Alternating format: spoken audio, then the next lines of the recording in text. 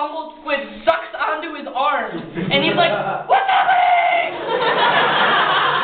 And this squid starts yanking and twisting his arm, while another one sucks onto his neck. And this squid on his arm wrenches his arm so hard he dislocates his shoulder. This is a squid that's like 3 feet long. Humble. That's ridiculous.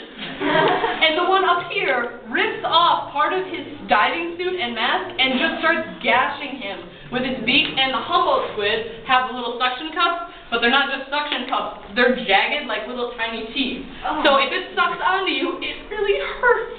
So he's got like gashes all down here now, and he's 250 feet under the ocean, and he's got a squid that just dislocated his arm, and then the squid starts attacking his flippers and his feet, and they start pulling him down farther. And if you know anything about scuba diving, or even just diving in general, when your ears start to pop, you have to equalize pressure inside and outside your ears, because your eardrums will rupture, and that's what happened. They yanked him down so fast that he couldn't equalize pressure, and he ruptured both his eardrums.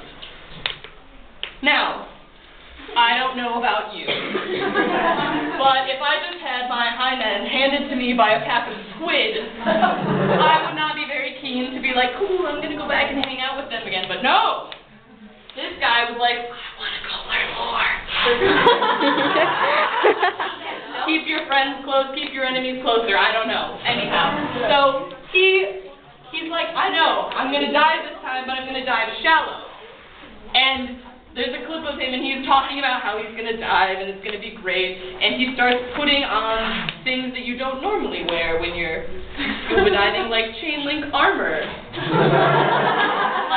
like knife wear in the medieval times, and he puts it over his head, so all he has showing are his goggles. Squid.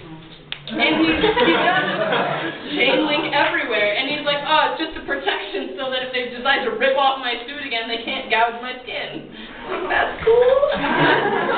So he decided, because the light irritated them last time when he turned it on, he's like, all right, I'm going to dive at night, and I'm going to use these military-grade goggles, that are night vision goggles, and since they'll be shallow, it should be fine, and I'll be able to see them. So he gets on the boat, and he jumps off the boat, and he's like 10 feet in the water.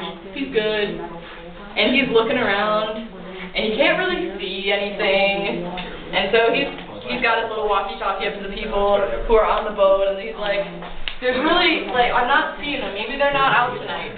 Like, I'm going to come back up. So, and they were like, wait. Let's just turn on the light on our boat and see if there's anything in the water anyway.